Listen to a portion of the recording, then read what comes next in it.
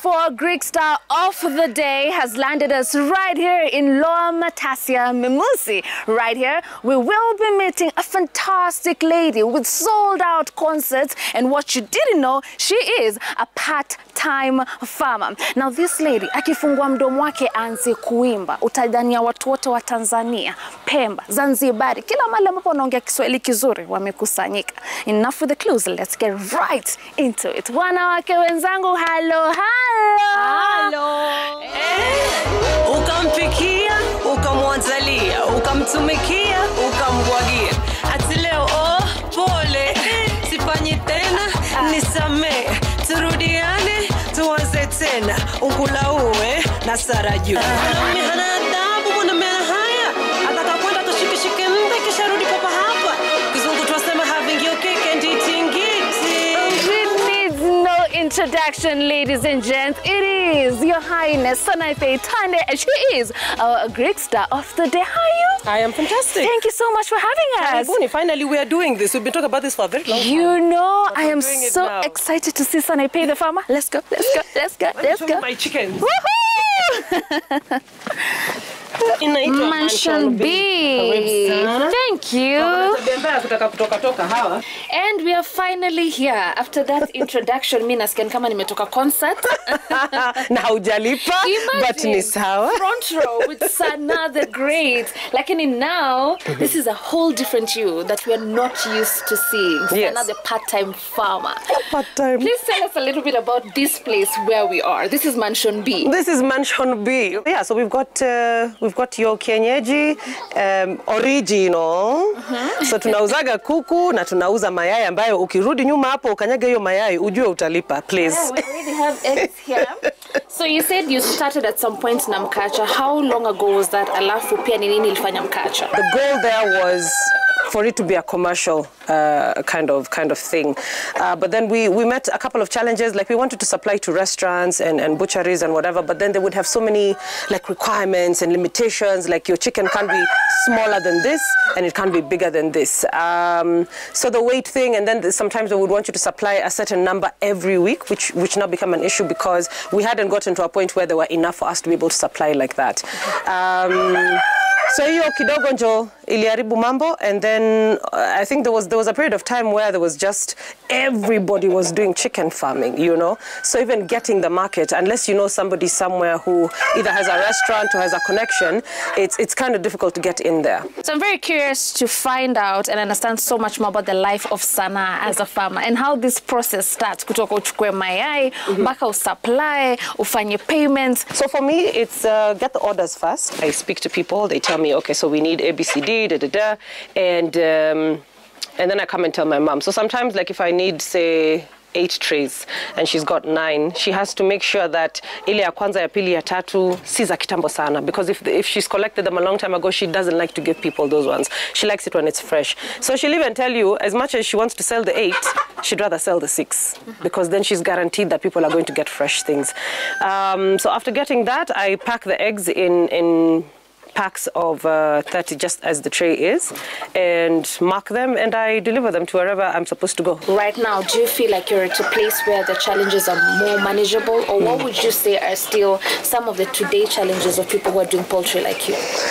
Okay, so the challenges haven't changed. I think 1 or 2 times we have tried to see if we can sell to restaurants and butcheries like we did before, or like we tried to do before. Like the expectation is still the same. We want this size, we want this number every week, and maybe keeping up with that supply might be difficult for us, and that size. And finally, there's so many other people who their parents have farms, they're farmers, and they do agriculture, but they have not taken their time to learn the business like you are. They're not getting themselves involved for whatever reason. Maybe they're doing their other things. They feel like they're not interested in agriculture. What would you tell them?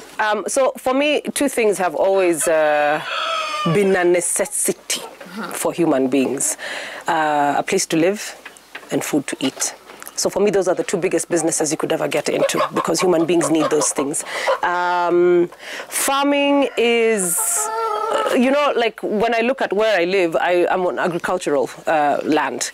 And to sit and do nothing with it really is, it's almost an insult to people who are have no spaces, have nowhere to farm, and that's the only thing that they know how to do. So here you are, you've been given the opportunity, you've been given the land, you have the know-how. Why not use it to the, you know, to the best of your ability, and even for the benefit of other people? So be dedicated, be passionate, love your activities, love your animals, and you'll see the benefits of it. You'll see the benefits. You will see. At least you can attest you've seen results from... I have. It makes some good money. Okay, so we can go to the other side and give them a little something. Like, please, be careful. Yes, to kote, please. Here we go. Sometimes you leave them and unakuta zimedono.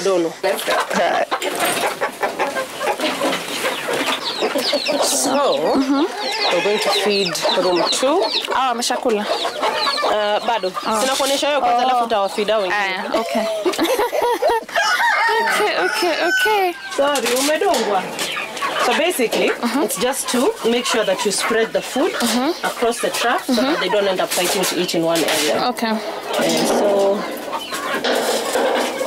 yeah, like that. So you just spread it through and through. Okay.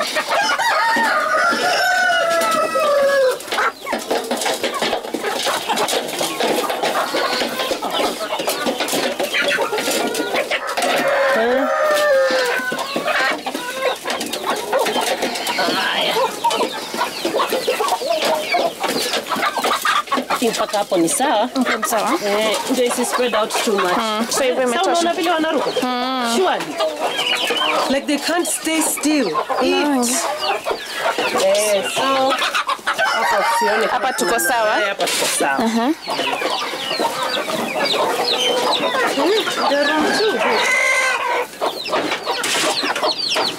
And that is all we had for you in For the Love of Farming, with our great star of the day being Sanaipei Tande, a dearly loved superstar, an actress, a singer, an MC, all that and so much more. And today, she brought us into her life as a part-time farmer. Absolutely pure niceness. And she said, one thing about agriculture, it's a business that will never fail, because at the end of the day, people need to eat. We will be bringing you so much more in For the Love of Farming. See you in the next feature.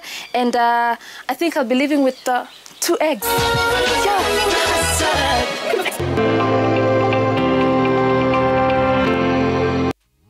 Gina, mbona ungekamilisha mbio? Umekatiza haraka. No, they just cut it before you saw the end result. I was way too gone. Okay, dakika moja tu la mwisho kwa yule ambaye anakutazama.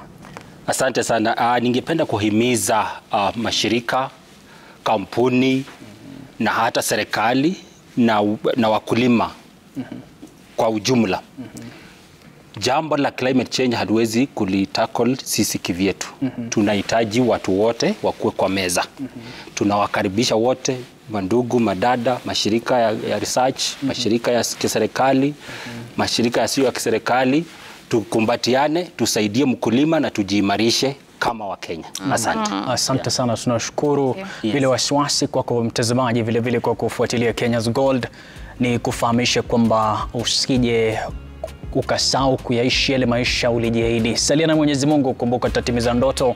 Jina langu ni Emmanuel Terer. All right, thank you so very much for being our audience. What a fantastic week this has been. For being our guests today, we're very honored for making time. This would not have been possible without you, our audience back at home, and we thank you that you choose to stick around with us every single day, and we promise to make it worth your time. Now, my parting shot for the day will be: sustainable agriculture is one that depletes neither the people nor the farm. It's a date again next week. My name is Violeta Ngina. Goodbye.